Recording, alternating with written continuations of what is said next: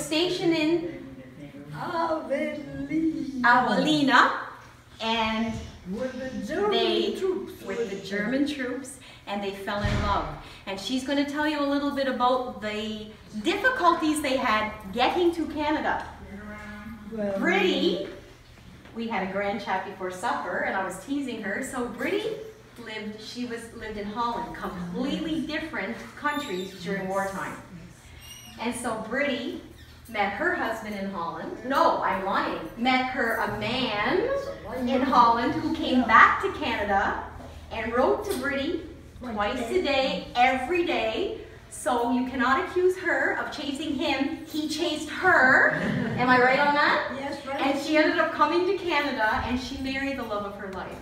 And his name was Morley Payne. Britty is 92 years young, and Anna is 95 years young. They will speak to you about their teenage years, the ages you were during World War II. And I'd like you to ask questions, okay?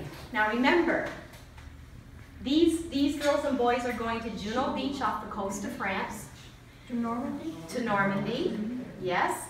Patrick has been there before. There's a grandson of Patty McLaughlin in the audience. You know him very well. You knew him, yes.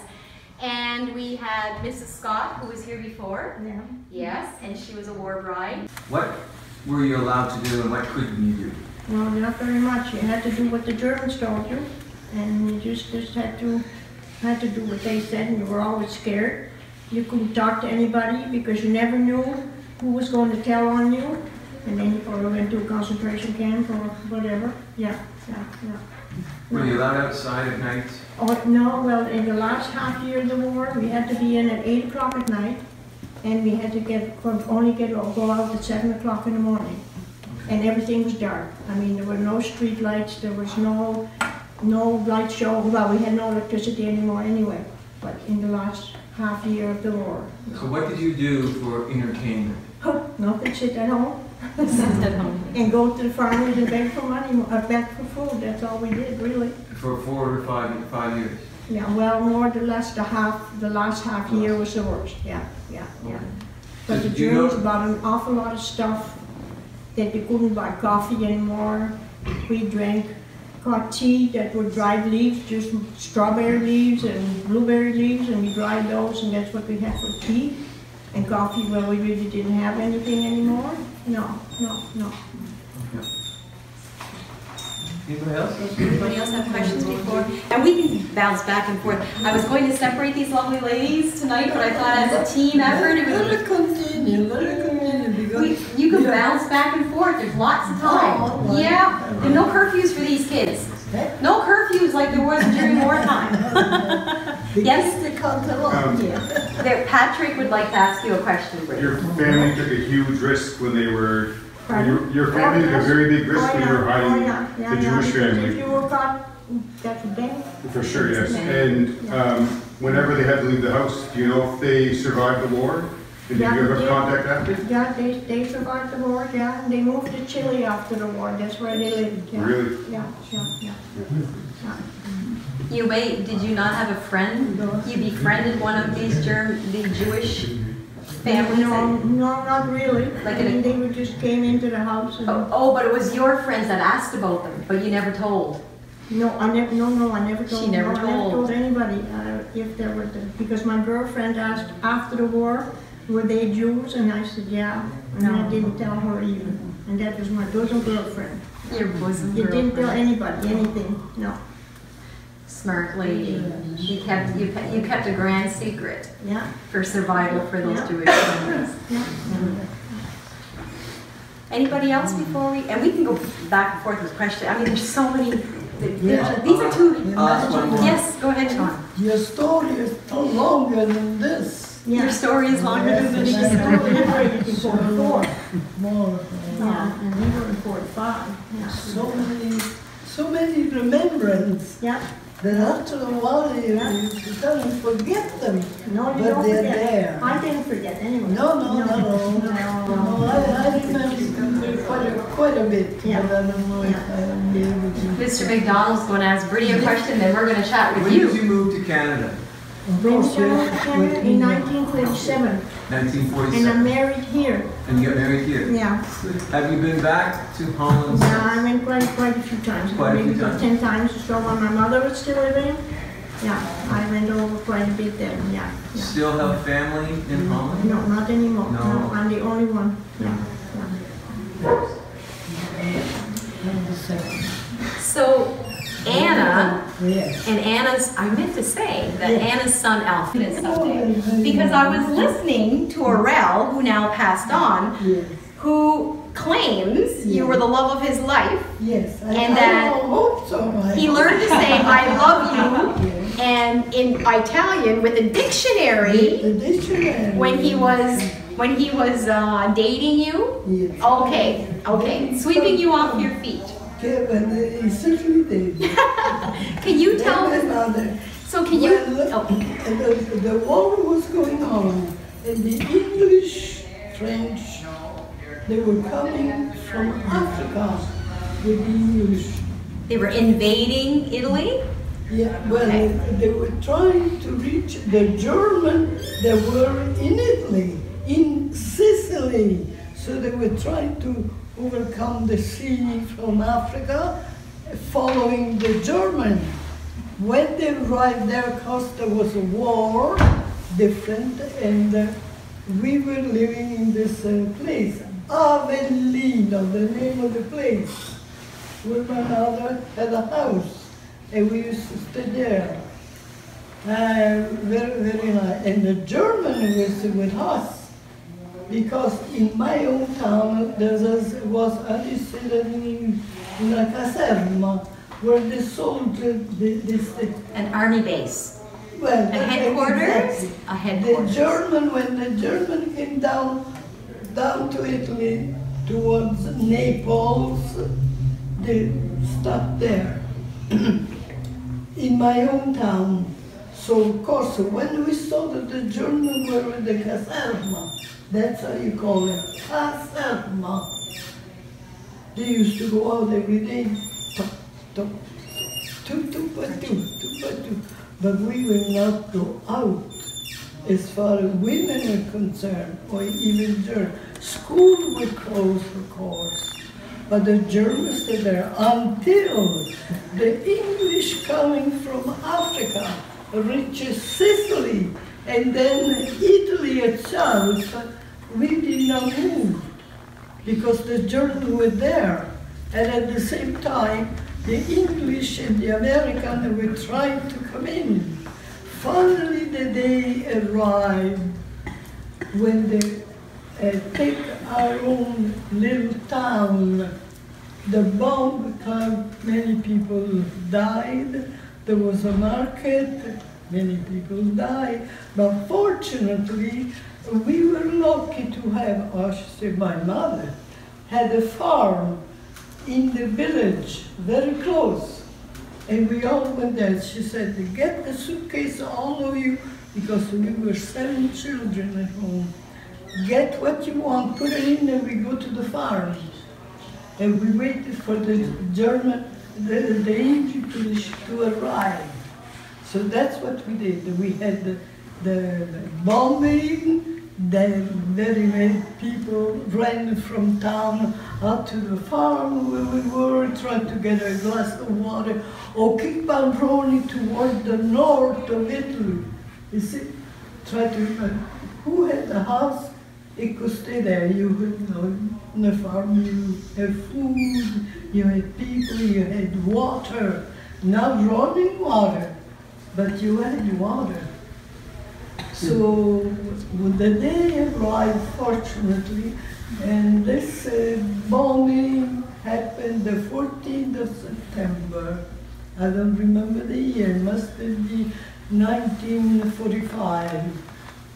And the soldier, because the German retreated, stealing anything they could on the way, going to small house, taking anything, jewelry, food, live animal, anything at all, as long as they could carry whatever, arm, anything at all.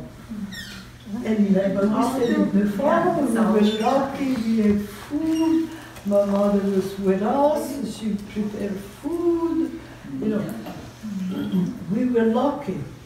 So we come down for one day, knowing all the dead down in town. We were on the mountain like they were down in the valley. And when the soldier arrived, the next morning, when we got up and we opened the window, and we looked at the field, all the tents, the American, and had a ride, a big celebration. So a few of us were there to go down outside the house, and they were very, very nice. And they gave us, you call the candy with the whole... Lifesavers. Lifesavers? The candy? No, I don't know any. The green, red, and Lifesavers, yes. With the hole in the middle. They used to get this and a bar of soap. Bar of soap. Candy. Chewing And gum. they were so nice. Chewing gum. Oh, they Chewing was- gum? Huh? Chewing gum? Well, probably. I didn't get any. I got the soap. I got some.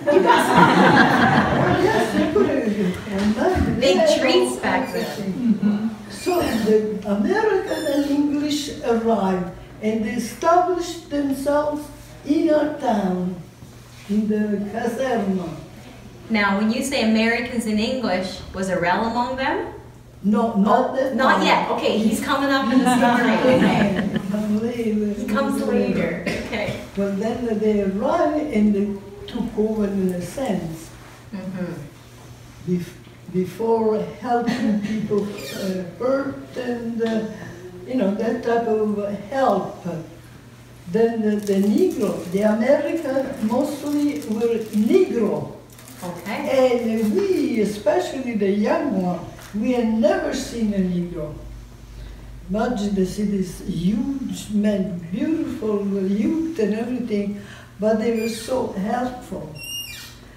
I tell you, I have a very nice souvenir of them. No. So we started living again. You started living again. Then this were the American. Then they left and the Canadian and English came and took over the place, took over the caserma and started working with the people. They wanted to have the help from the people. So if you know English, we like to hire you. But many, they didn't like system language. First of all, the language. They wanted to hire people who could be interpreters? Is that what you mean? So they could help them The Canadians. to run the country Right. and establish themselves there. And that's what Arel was. I didn't see him then, because he just arrived. And I wasn't allowed out. All the young girls especially used to in there. Same deal in your country. Pardon? Same deal in your Oh, country. yeah. But then, through the year, of course, the troops began to know the people, learn. Some could speak French, so they could do. And through this connection that the government had with the people, or I should say the main people in the people, they asked.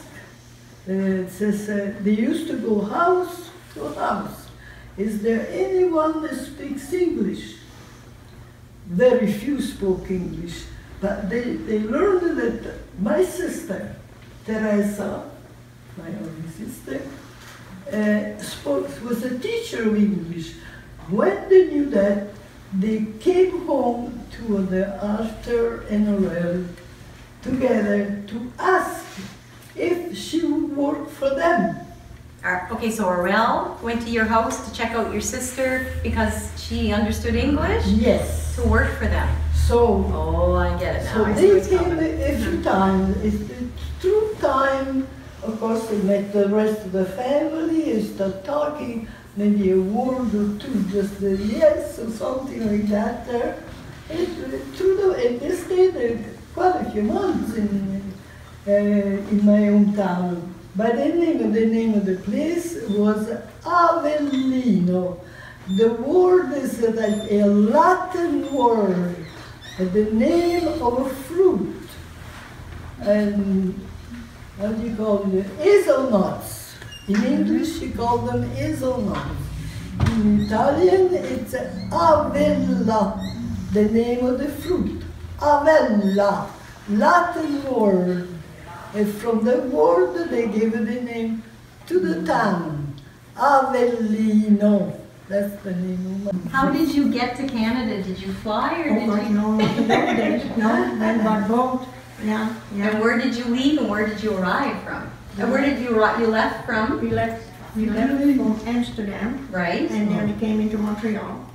Oh, yeah, I give her.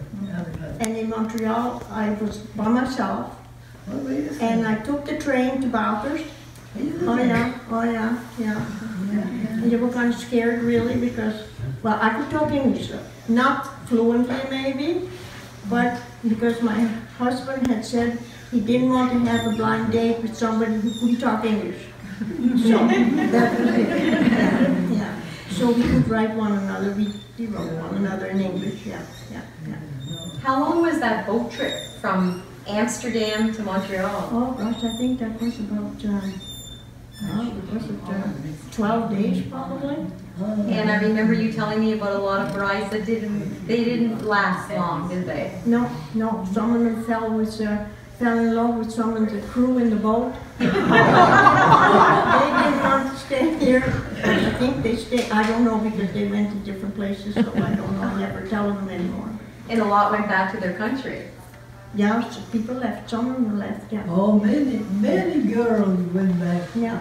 Many girls went back to their country. It was a hard country to go to, yeah. Especially when you came into the country, not in the city. Because when I came in the country, and I asked to go to the bathroom at night, and I was taken to an outside toilet. I was lucky. First of all, I left London.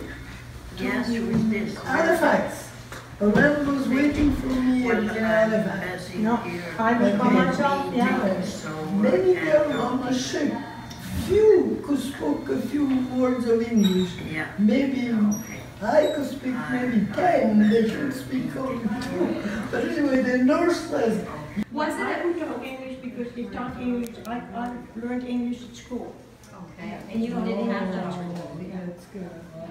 I was not fluently in English, but I mean, I could make myself understood. Yeah. That's right. I was there. How can you explain the situation when the war is going and you're home, you're not moving, you're not going out, you're not going to have that, you know what I mean? Did you tell me something about the jewelry that you went missing? I thought you mentioned that about your dad had given you jewelry.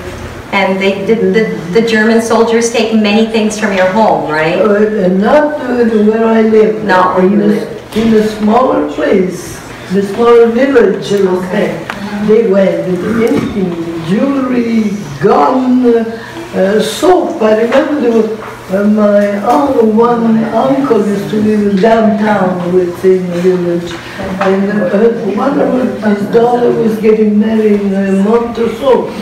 And she was getting a pair of nylon or a bottle of perfume or soap. Precious thing. Precious. So you used to keep it with you. The soldiers, the Germans were leaving. They were leaving a day or two before that.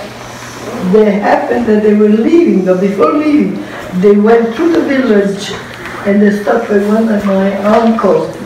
It went in everything From your uncle? My uncle. That was your uncle. They found the nylon, they took the And the girl called after them, crying that she lost everything. Everything that was precious to her. Heirlooms. You see. They didn't come over with a lot of heirlooms. Yeah. I remember we were on a farm and I was cooking on a can, you know, they make a hole in the front, the burnt coal, and you keep it high cooking because you had to, you didn't have a stove, you didn't have, you just do whatever you can use it, you see. You were resourceful. Yeah.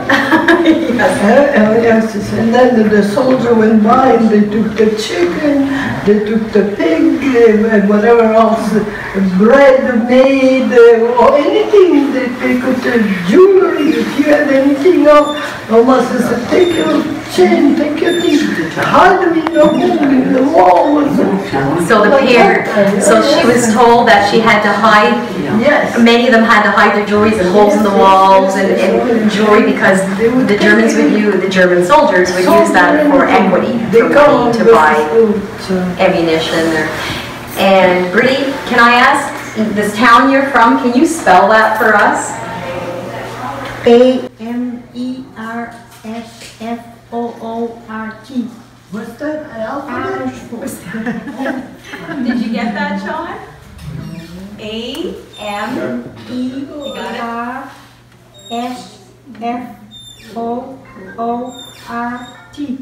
What is that? That's a city that I used to live I in. think you're. We may be going in. Aw, do you know what they just told me? These lovely people may be going right there. To Amersfoort? Oh, I think. I'm gonna check. Sean's It gonna sounds like check. the same place. The principal That's leading the troops, he's going to check, and we're going to find out, and maybe if there's anything you need us to do for you, or places you want us to visit, or something you might want us to bring back, some little treat, I'm sure that can be arranged. Right? Yeah, we can do that. Okay. Wouldn't that be cool? Yeah. Yeah. But there's nobody there anymore that I know though. Oh. You give me some money? Oh, yeah. Do you want it? Ball. And they could see the enemy coming. And I don't know what kind of ammunition they had in those days. I don't know, maybe. I don't know if they didn't have guns probably in those days. But anyway, people were short people. Because when my daughter was over there and she was 9 years old, she was as tall as what those people were at that time. She could look through the hole. So that people were only short in those days. And now the people in Holland are known as the tallest people in Europe. Oh, you learned something new. The tallest people in Europe. I told you were tall when I took you out to Yeah, supper but I'm today. not tall like the other ones, the other people. I grow like the cow's tail down. You're shrinking. Oh, wow. Now that was the gate to go into the city. Wow, nice. Because they had one gate on the other side of town and on the sides so that nobody could get in. Emily couldn't get in. And there were canals. As of right now, we're staying in there. In that town. Now they might change things, but right now it looks like we're staying in that. We're gonna have to. Overnight. We're gonna have to. You're quite the celebrity, Bertie, because they're going back to trace the footsteps of where you were as a young girl. Okay, Amersfoort. Yeah, In that's the province pretty. of Utrecht. In the okay. In the province of Utrecht. Utrecht is the capital of the province of Utrecht. But I lived about, I don't know, 20 kilometers from there maybe. Are you the only person in your family that came to Canada? No. Everybody. Are you the only person that came to Canada in your family? Oh, my family, yes. So no other sisters that met the love of their life? No? Nobody wanted to live with an outside toilet at home. They stayed in their way. And on behalf of Juno Beach, students, parents, advisors, 2019, we'd like to make a little presentation for allowing us to learn about some of the history of your countries. Thank you very much.